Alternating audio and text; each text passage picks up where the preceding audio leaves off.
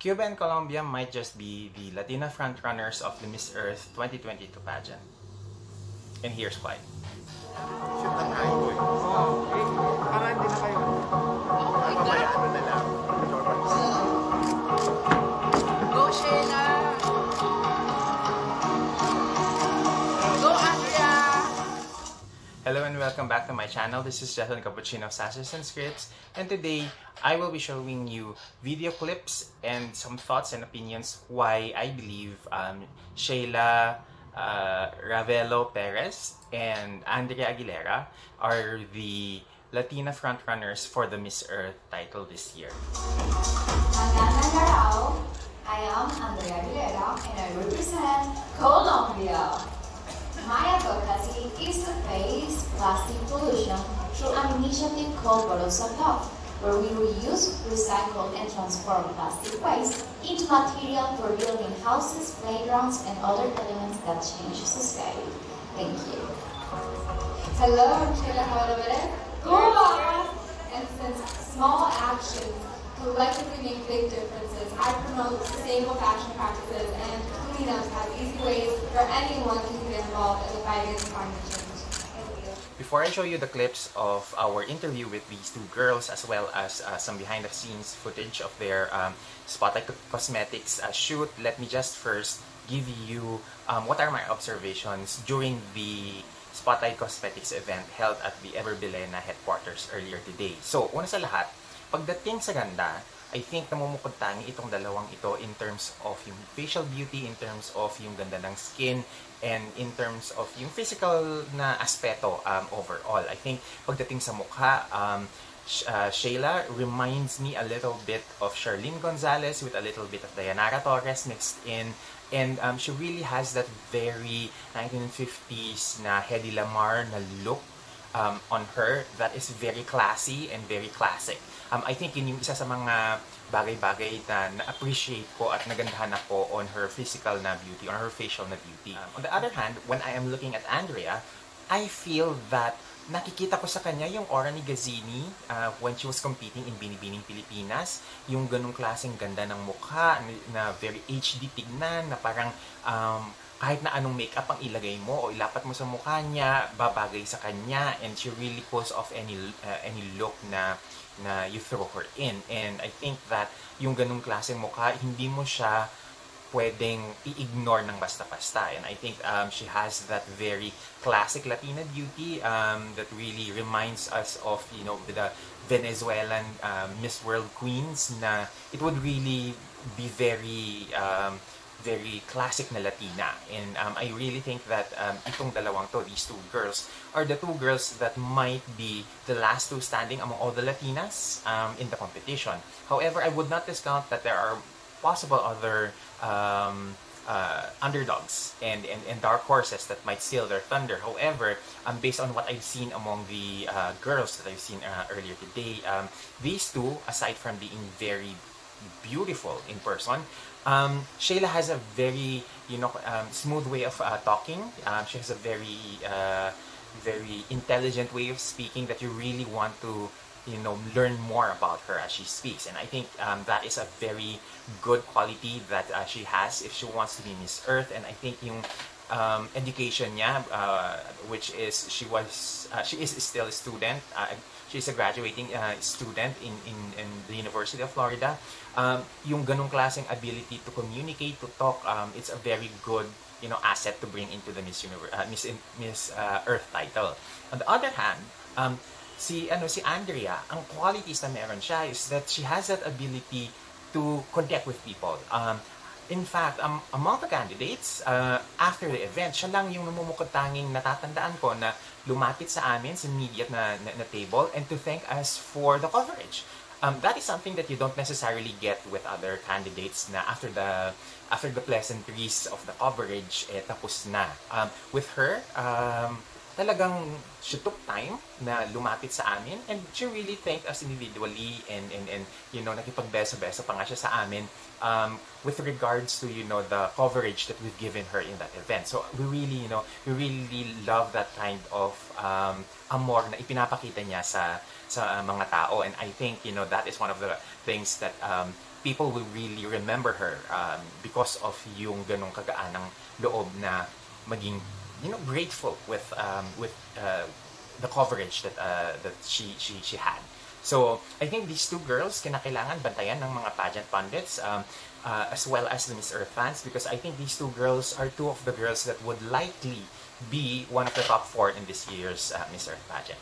Now, on to our interviews with them. Okay. Okay.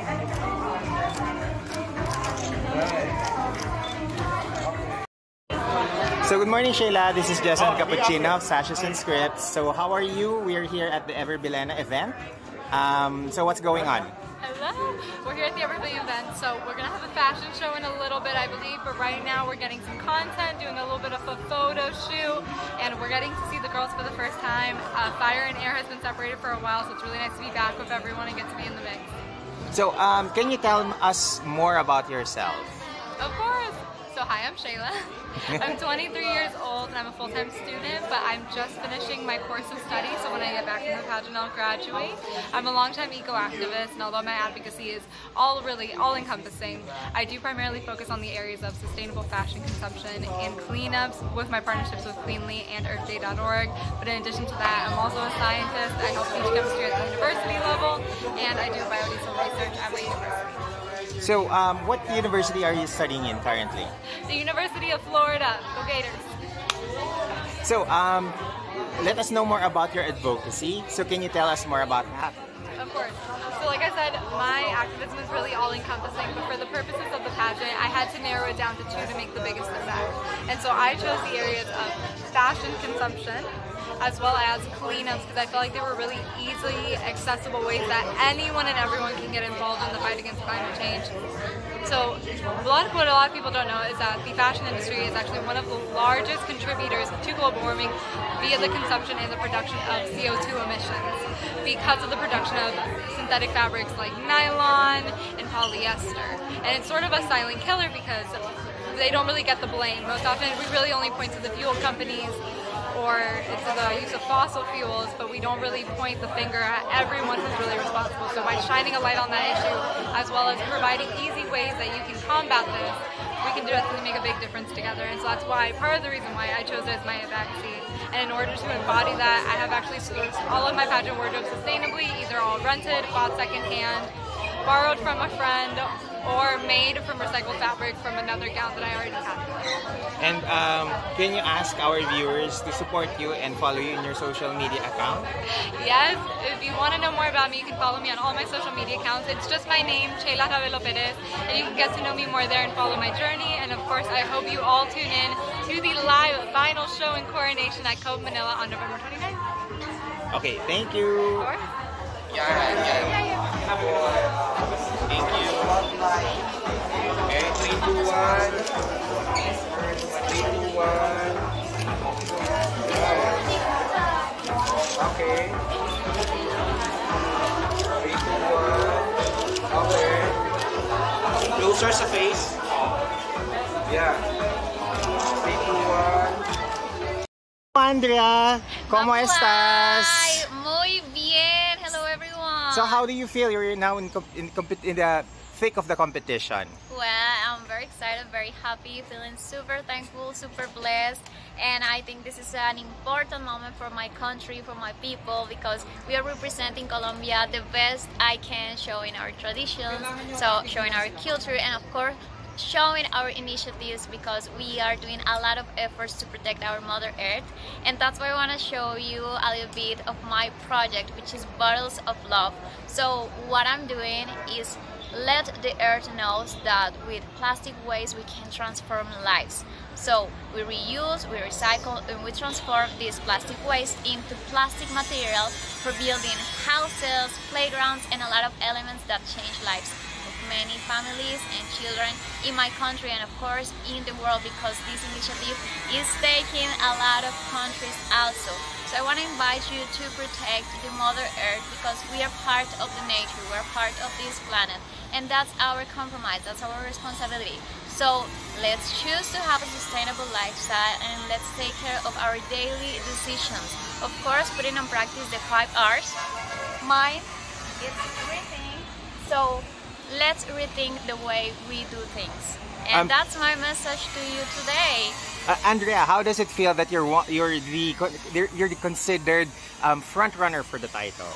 Well, for me, that's a big honor. I feel like super blessed, and I think this is a big responsibility, but also I face it with so much love and passion that I couldn't feel more happier. Thank you so much for that support, for that love. You put me here and you're giving me the opportunity to talk about how I can be the greatest ambassador of Miss Earth brand, and of course to create awareness about the protection of our Mother Earth, which is our really purpose in this journey. So thank you for your support, thank you for your love, and please join us on the 29th of November to see the final crowning. Okay, thank you, Andrea. Thank you so much. This is Buena Andrea suerte. Aguilera, Miss Earth Colombia. Follow me on my social media also, which is Andrea Aguilera Oficial. Thank you, thank you. Salamat po. Buena suerte. Thank you.